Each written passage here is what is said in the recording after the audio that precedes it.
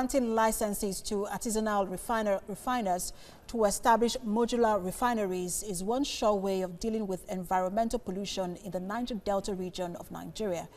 This is a submission of a non-governmental organization at a news conference in Yenagoa, where members of the FACE initiative also called for the introduction of laws to prohibit bunkering to stem pipeline vandalism in communities.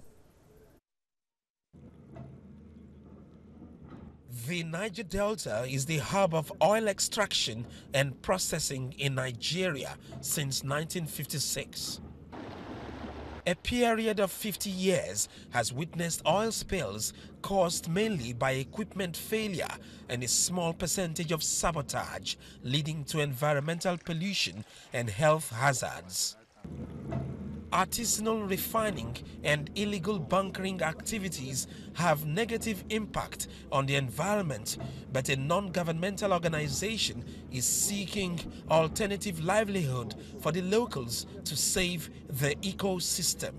Identify bunkers and artisanal refiners and subsidize licensing to encourage indigenous refiners to establish modular refineries, incorporating proper waste management and marketing of byproduct for the production of other petroleum products, and to enforce periodic facility integrity check to ensure old and worn-out facilities are replaced to prevent equipment failure.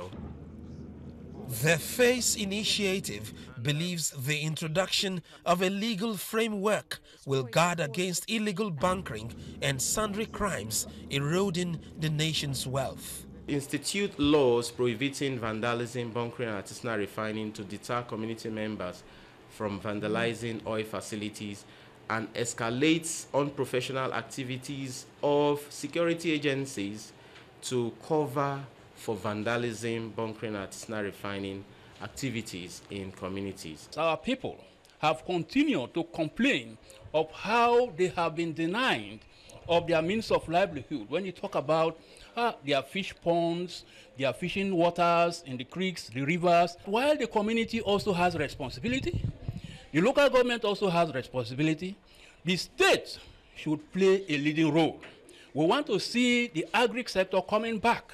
I believe in starting small. The group wants the federal government to review its agriculture policy to accommodate peculiarities of the region and provide farm inputs, seedlings, fertilizers, storage facilities, and mechanized equipment to promote commercial production in agriculture.